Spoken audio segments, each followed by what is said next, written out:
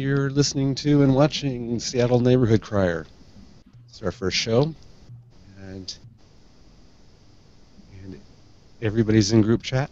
Forgot to get that on your top left. And we're going to introduce everybody. First, I'm Chet, and I started Media Crier Productions, and I've done a lot of SNAT classes and CERT classes, and I wanted to start a podcast that would tie everybody together, the Block Watch, because at times you feel like there's not enough information out there or community to keep it all, for me, going. And now we're going to go to Chaz. Hi, I'm Chaz Redman. I live in West Seattle and have been involved in civic activism for the last 10 years, and my role in the town crier, Seattle Crier, will be to sort of walk everybody through what we're going to call Civics 101. Where do you live? How do you contact city government? And what are the best ways to do those things? So looking forward to the whole series. And Cindy. Hi, I'm Cindy Barker. I'm also involved with a community, but my focus has been on emergency preparedness, and I'm with a group called the Seattle Emergency Communication Hubs, and we're an all-volunteer group that works to encourage preparedness throughout the city of Seattle, and then our real activity is to be an asset to the community. Should there be a major disaster, we would set up locations where neighbors can come and start to help neighbors while the city creates its own effective response. So the hubs, disaster preparedness, and the CERT, which stands for Citizens Working Together in Response Teams, and we'll be covering those different aspects of emergency preparedness. Edwin. And to Edwin. My name's Edwin Beatty, and I live on Beacon Hill. I moved here about 2.5 years ago to Beacon Hill, but I've lived in Seattle about 22 years. And in the last year on Beacon Hill in my neighborhood, we've started a block watch with the intention from the beginning to make it not just about public safety, but also about emergency preparedness and civic engagement, something I've been involved with since I arrived in Seattle. Things like everything from the cable refranchise to other issues about media access and digital divide issues, etc.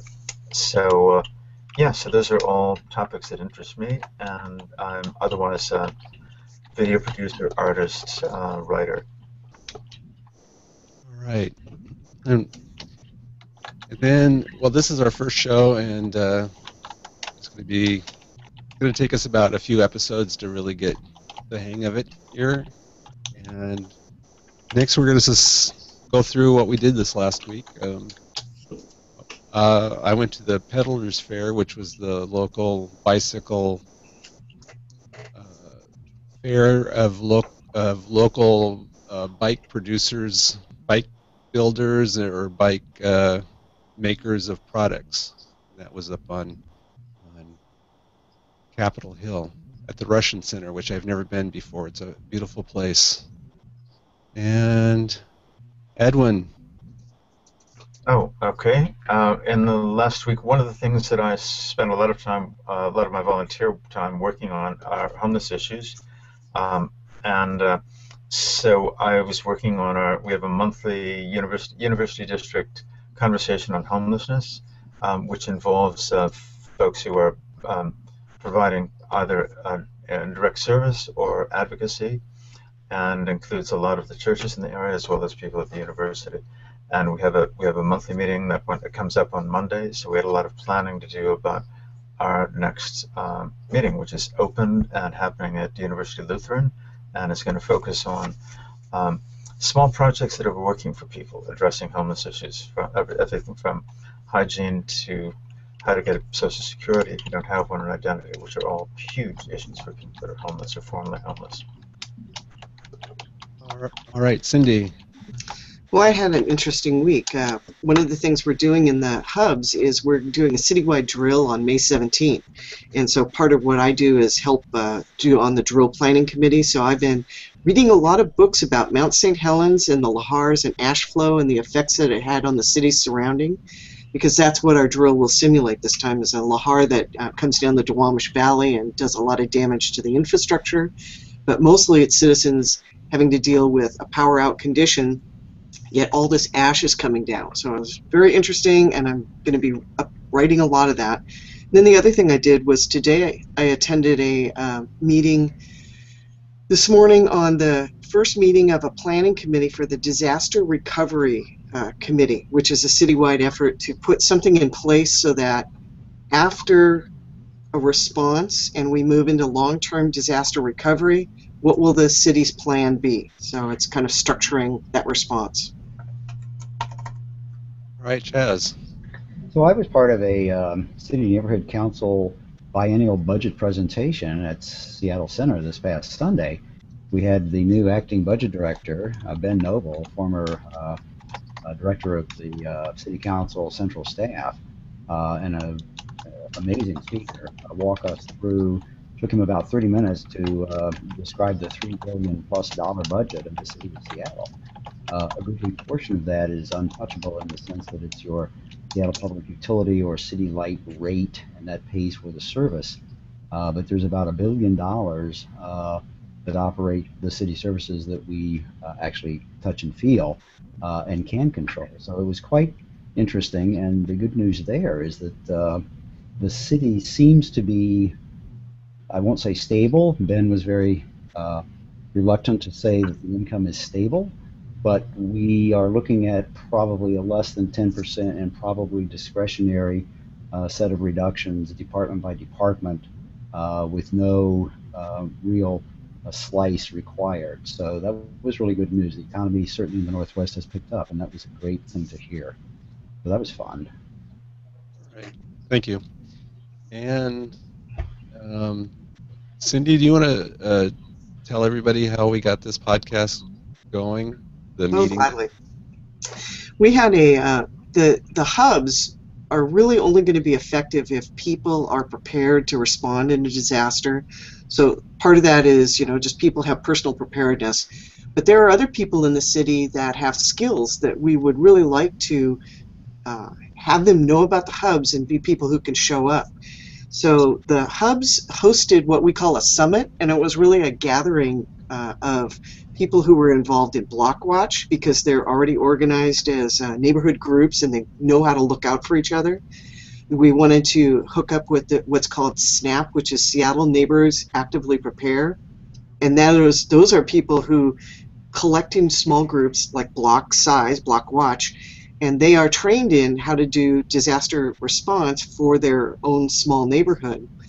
And then CERT, which the city has been training about 60 people a year for the past 2 years now, and that is a highly skilled and 6-week class where they learn light urban search and rescue, some first aid basics, but they are really the boots on the ground type responders after a disaster, where they would be the manpower with the skills to go out and do some essential helping for recovery. So the Hub sponsored a summit that brought all those parties together, and what we were trying to figure out is, how do we stay in touch? Because we don't exactly have everybody's email distribution list, and the city does facilitate some things, like they put out a SNAP newsletter, they have the Blockwatch newsletter, they do have connections with all the people who they trained in CERT and sent out into the neighborhoods, but we didn't have a way to talk directly to each other because those distribution lists are not shareable by the city. So in the summit, we brought everybody together and we said, here's what each of us do. It was really good, and that's some of the education we'll give back to this podcast is we'll go through what is SNAP and how do you do it, what is CERT and how do you do it. But in the end, we said one of the starter ways that we can make each other stay connected is this new technology, which new for some of us, is podcasts, and make it accessible for people so that they could weekly just listen in and learn something about preparedness and how to connect with each other, and that turns into Block Watch. And then the last piece that got added in was there is so much about community that's important to preparedness that we added that Civics 101. Because if you want to do a CERT activity or you want to do a SNAP party, there are funds at the city that will help pay for that. So we wanted to make sure that people understood all the resources at the city that help support connecting and being a neighbor and growing into the larger, and then just in case there's a big disaster, how can we all work together? So I will say Chester is probably the key person to talk about the podcast because he'd already had that kernel of an idea and we just jumped on the bandwagon. Yeah, well, I've been planning this for a while, and and I'm going to go into, well, how did I got my sound equipment and then did all the research and listened to a lot of podcasts, and so I'm dealing with the how to figure out the website. And after this is all over, you know, this is a YouTube channel, but turn it into a podcast where people will be able to subscribe to the show and have it downloaded to their MP3 player, or they can listen to it on their computer. There'll be an iPhone and an Android app that people can purchase for, I think, $2, and that's through the podcast server that I'm using, that I will be using. That's going to be this next week, working on all that. How is the show organized? And what we're going to do is have guest speakers coming along, and everybody here is a show producer. They plan shows, and I'll be co-hosting, and I'll have a show once a week. But I'm hoping just to be the back-end person and do the website and co-host. So let's just touch on what we have planned for some of the guests, what guests we might have in the future. Because I know everybody's been planning for the show. We're planned like 6 weeks in advance right now. So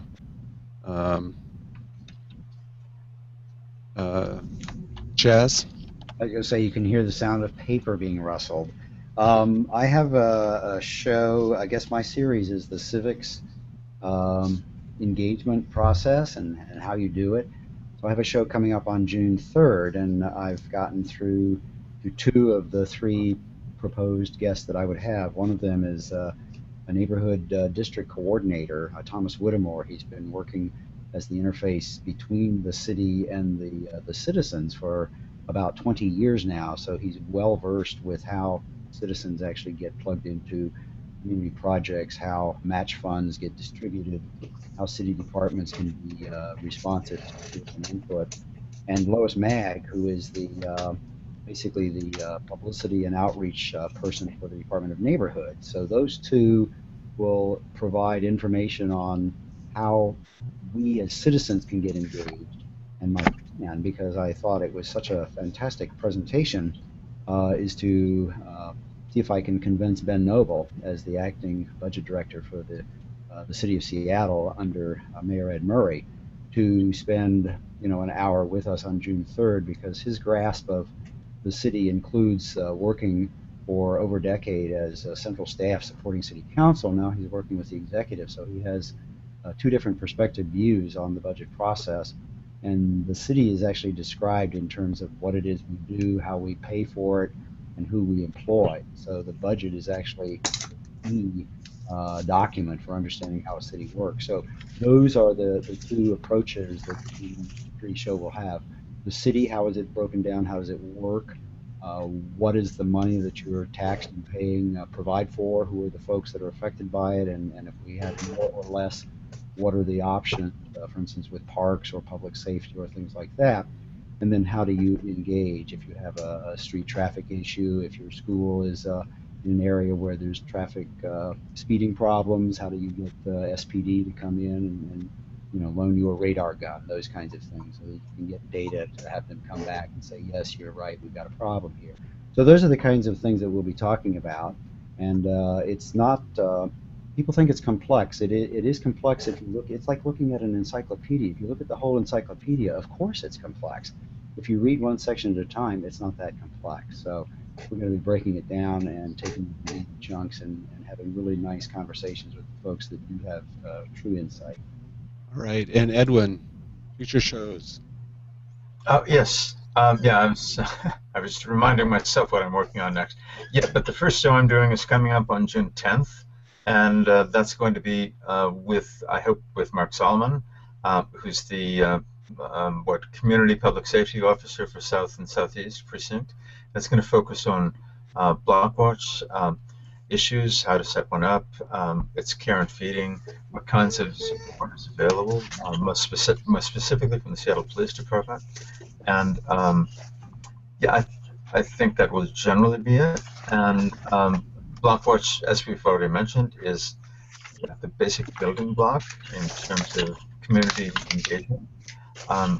So we'll probably talk a little bit about that, and then the sort of networks of Blockwatches as well. So in Beacon Hill, there's several in this area, and stretching down to Rainier Beach, and that will be kind of what we'll do next. And then I have another show coming up July 1, which may either expand on that or also go into issues around community access and the city of Seattle and how they're supporting access and training for media. You know, that you don't have to have a computer sitting at home. There are a lot of other ways to be hooked into the various things that are out there in terms of neighborhood blogs, other things like that.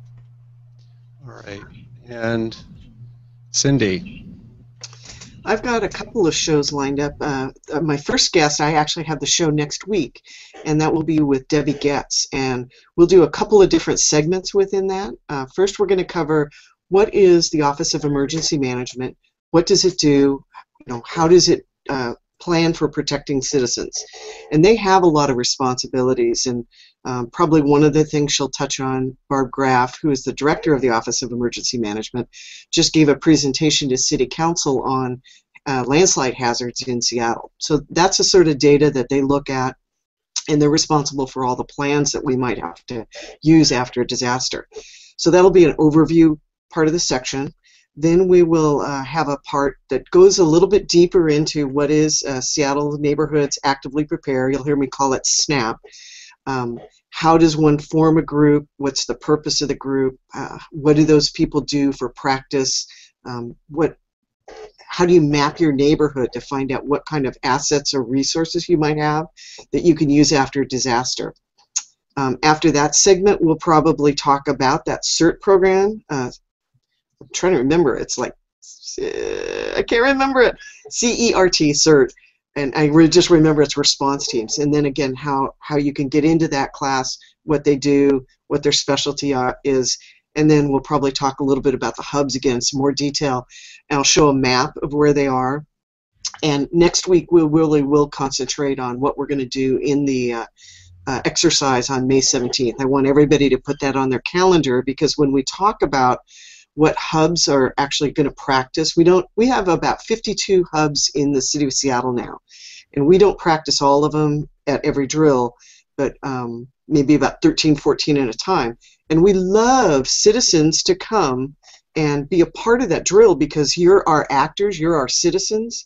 So we can only help people if we are testing ourselves to see how can we match up people who need something with other people who have a skill or a tool or something to help someone else. So those are my 4 things that I'm planning on covering. All right, next we're going to talk about...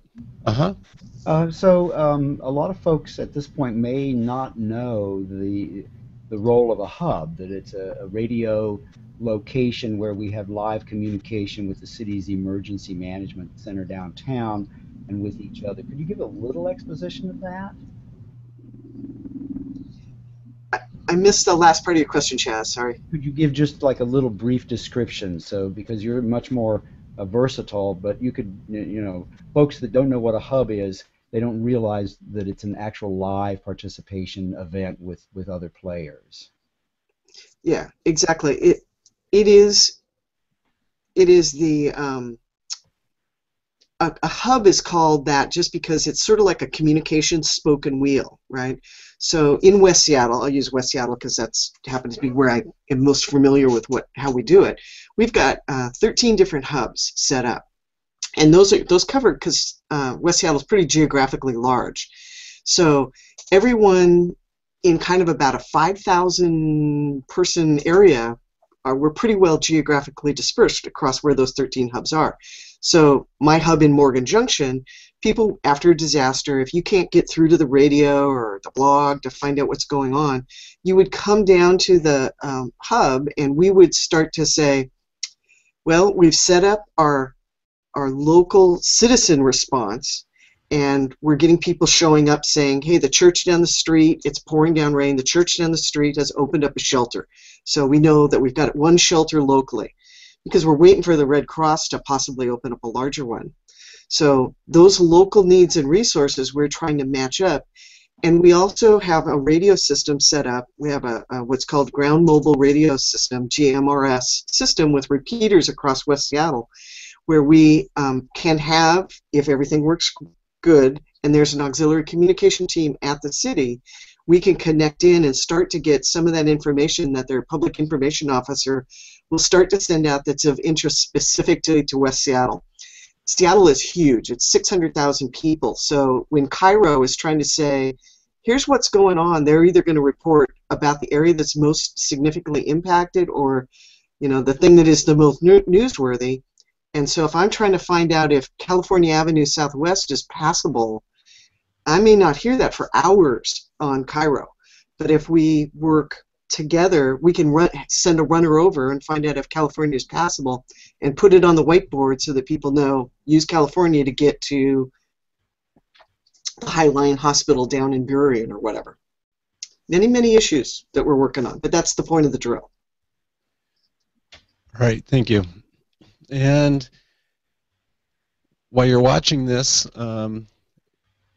I've set up a chat room where people can chat, and we're going to go through that a little bit. If you go to, let me get my screen up here. And there we are.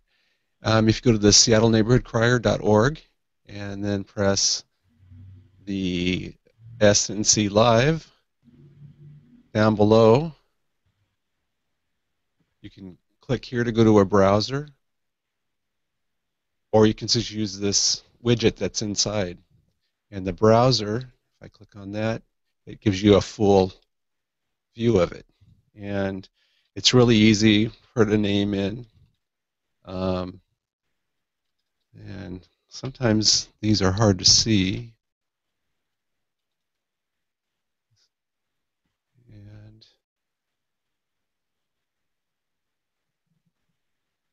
And then this box on the bottom here, you can type your questions in. And then it comes up and everybody can read what questions, comments. It just keeps the community going. So everybody gets to be involved in the podcast using this IRC chat.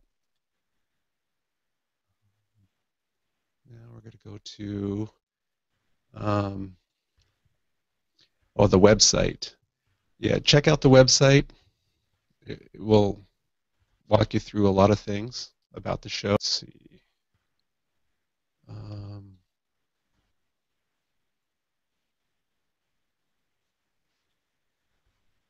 we go to radio silence. I guess someone's got to keep on talking. Okay, well, we can continue to talk about the fact that the budget presentation this past week. So the city's right now they're in the develop the budget process mode, and of course the new mayor has his own expectations. There are one of the things that was brought up, which is an interesting question for folks to get involved with, is the development of a metropolitan parks district to provide funding on a more permanent basis for Seattle city parks and recreation. And the interesting thing that was revealed at the budget conference on Sunday was that the city council, which of course was pushing that because it basically provides for money outside of the general fund revenue stream, which is where parks funding comes from, and it's not tied to a short-term levy. as the parks acquisition levies were. So all city council members supported it, and the budget that is being prepared for parks, Christopher Williams there too. Uh, so Parks is looking at 2014, 2015, and a little bit further out 2016 from the perspective of the Metropolitan Parks District actually passing and becoming real. And one of the questions that was asked was, well, what happens if the citizens say no to that, as they did to Proposition 1 for King County Transit? What does Parks do then? And that was the interesting question, because they are moving forwards. There are certain assumptions that the city budget has. And so that's one of the things that we as citizens need to understand, is that the city council is planning and the city is operating under the assumption that we will provide something like $60 million a year annually with a property levy that has yet to be passed. So those are the kinds of things that we are hoping to bring to folks' attention, and not just that, but how do you get involved in those kinds of things? And if you want to know a little bit more about how Parks is going to spend that money, where do you go to find that out? All right, and that will be on a future episode. That'll be on a future episode, right? I think the Civic 101 series starts June 3 and then moves into June. All right, and back to the website. ICES put up a feedback form today, so if you have feedback about the show, please email us any suggestions, ideas, and then we'll all be able to see that in the future. And let me get out of the full screen. There we go. And show notes. So there's 108 neighborhoods in the community. And if you go to seattle.gov/neighborhood council, it shows you, we'll have some of them on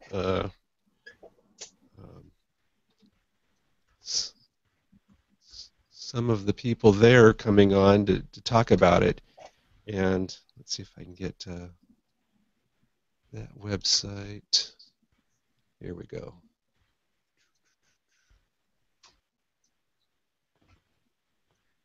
And we'll be talking about the 13 neighborhood districts and the regions, and the city is pretty much an overlay of so many districts, and we'll be talking about that.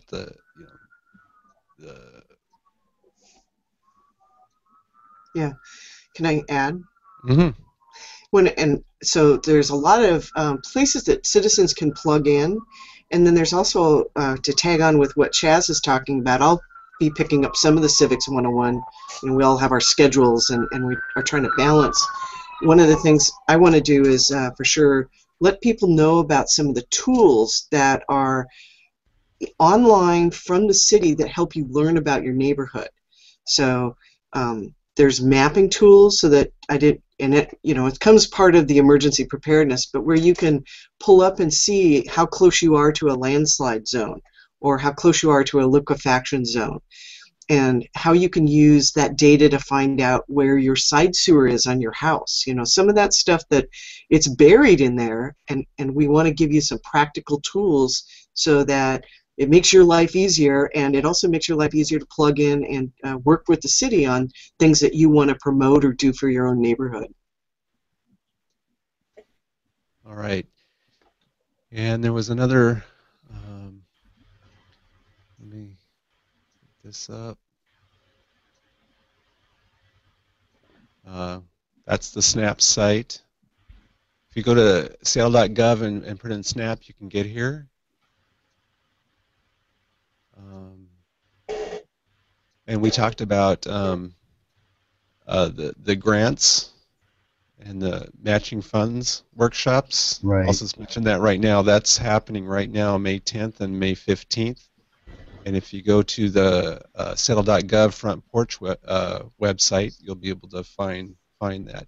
Most of the stuff that I found here is through blogs. And there's a lot of blogs in the city, and you'll need a a blog client, and what I'm showing you is a list of all the blogs for every parts of the city, and future podcast will be going over how to find them for your neighborhood. But if you go to data.gov or data.seattle.gov/community/Seattle, but if you just look up seattle.gov and search on their site for the data, you'll be able to come to this website here, because I have something like 100 blogs that I go through, and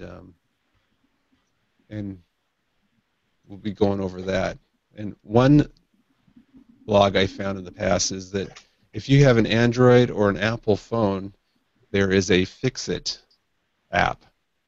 So if you see a hole in the road that needs to be fixed, you can request it to get fixed.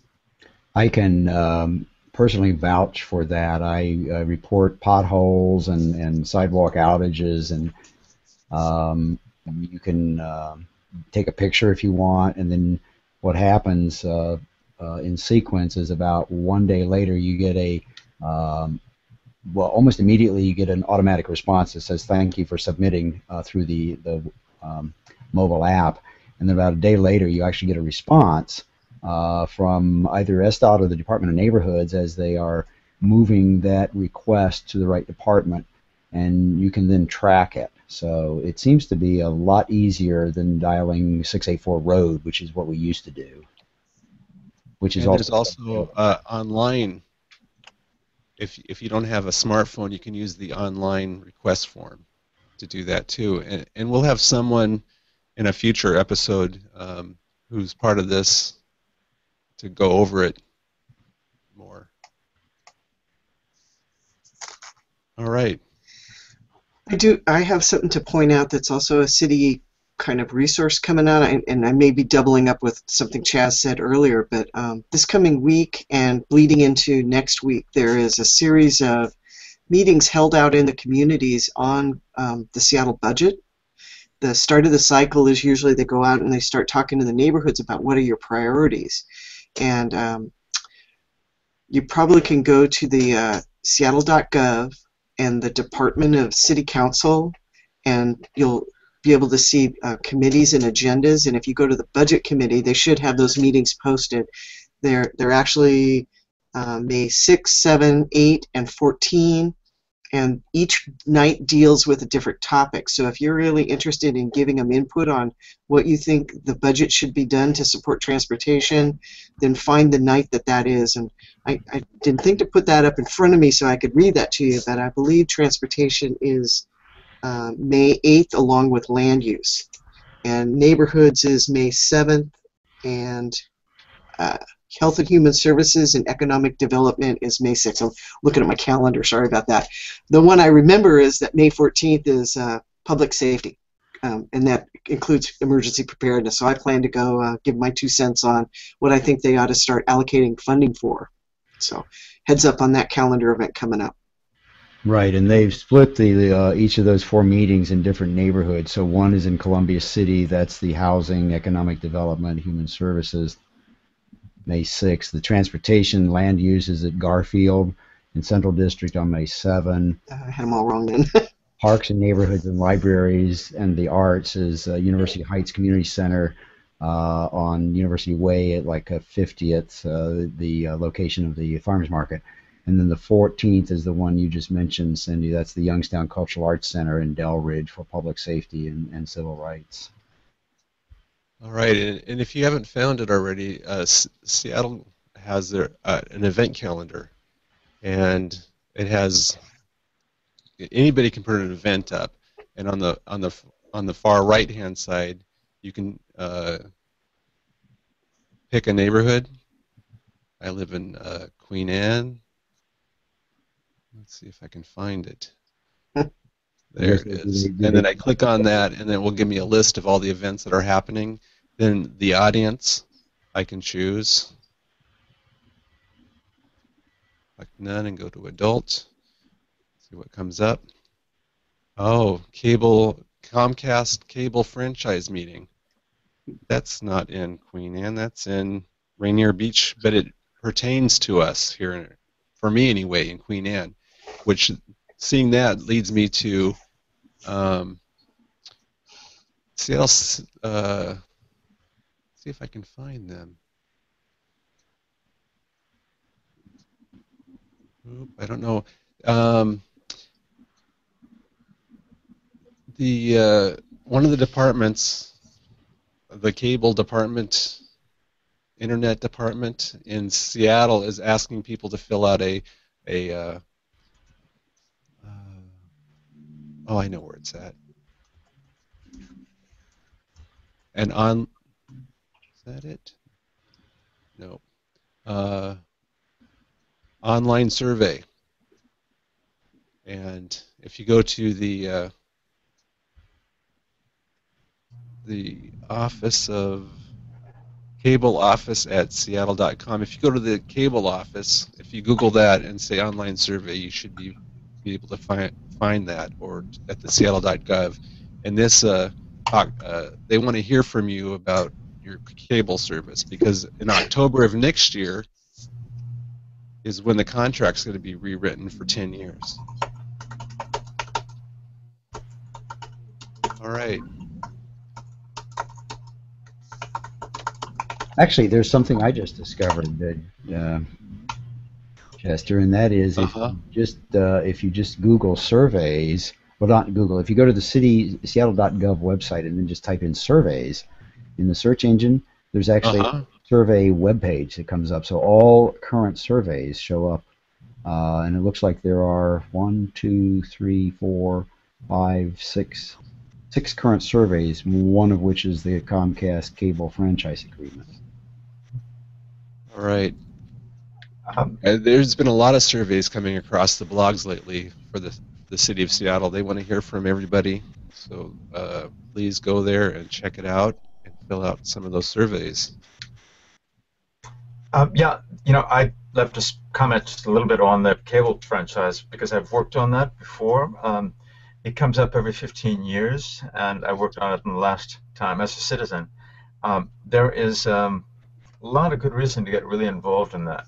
In the last franchise, Seattle did something rather innovative because the cable, first off, there's Seattle and then there's the county franchise. They're separate, but often they have overlapping issues. And at the county franchise, what they did was negotiate. They knew that the whole system had to be upgraded because it was quite behind, and that meant more generally franchises are like an opportunity for revenue. Period. That's the way they look at them. But there was a very smart guy heading up the county franchise office who realized there was an opportunity, given that the cable companies needed permission to tear up streets to do basically to pull fiber throughout the city, and they successfully negotiated as one of the first cities in the country for additional fiber to be pulled for the county's use. The sad part of that was that got caught in a political morass, and so we actually have an amazing amount of dark fiber in the county that extends also across borders into the city that's underutilized. That another The point being that there's way more to cable franchise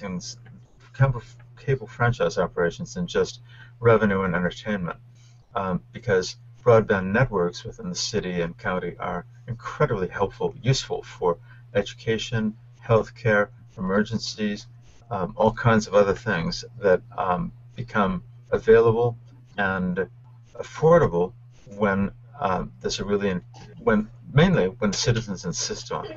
So other cities have done quite different things with that rather than what's happened.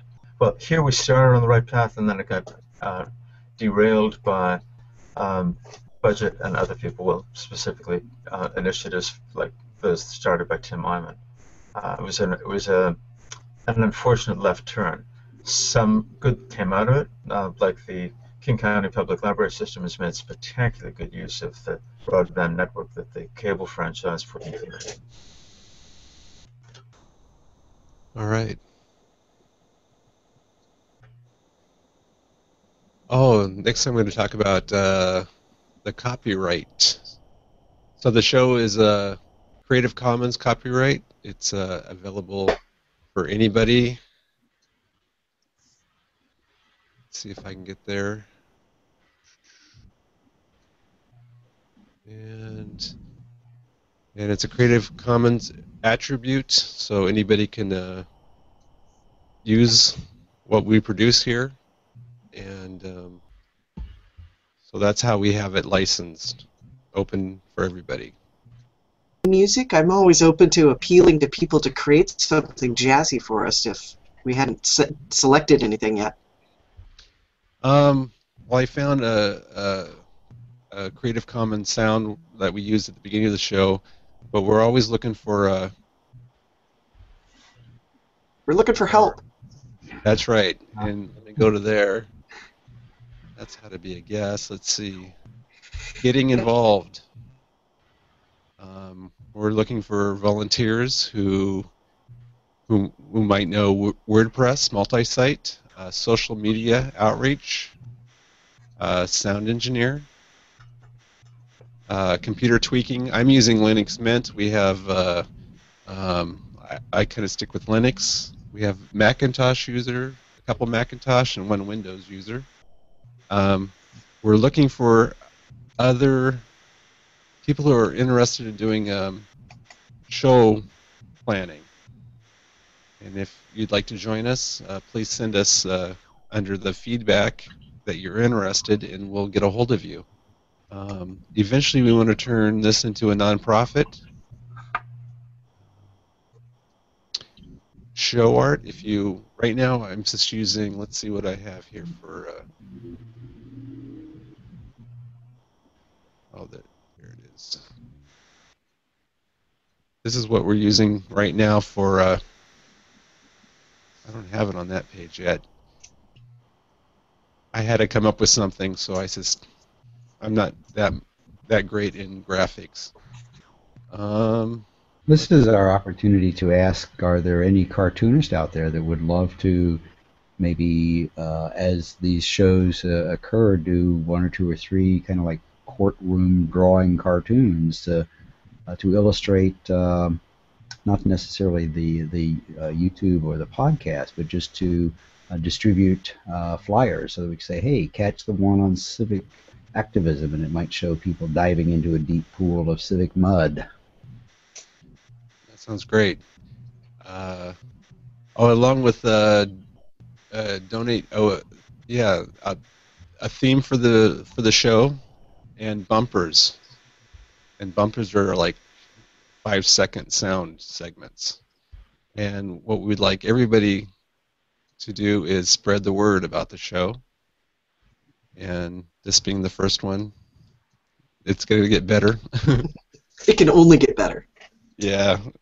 It's been a long time since I've done this. I did a radio show in college, a couple radio shows in college. Well. One of the things that we do want to do is make sure that this is accessible to everybody, because you don't have to be a techno geeky. I'm kind of like the test chicken on this one. If I can get logged on and I can actually become a producer, anybody can do this. So we really do want to make this so everybody can tune in and learn and get involved with their community. Yeah, and if I could comment on that, I totally agree. I think that ease of access is a big issue, and we want to hear from folks about that.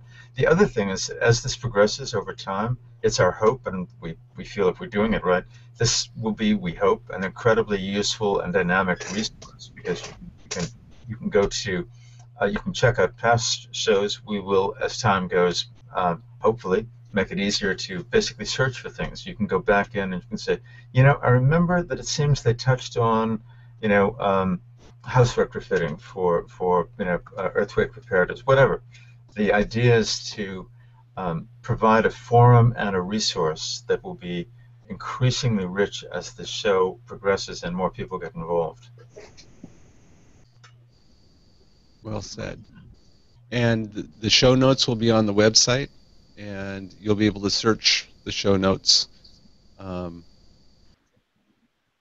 for topics if you want to go back and listen to stuff that you may have missed. All right. Anything else? Everybody's quiet. So I think that's it for today. And next week is Chaz. Is that Nope, right? next week is me. It's you, Cindy. Yep. All right. I don't have the list down here. Okay. Yeah, no, May 13 is Cindy. I think we're still looking for. Was Nate? Cindy and Debbie Getz is going to be my guest, and she is an excellent speaker. She does a lot of the teaching of classes, and in fact, between her and me, you know, we are not going to have a problem filling up an hour. Cool. Great. And that's it. Thank you, everybody. And See you next week. see you next week. All right. Right.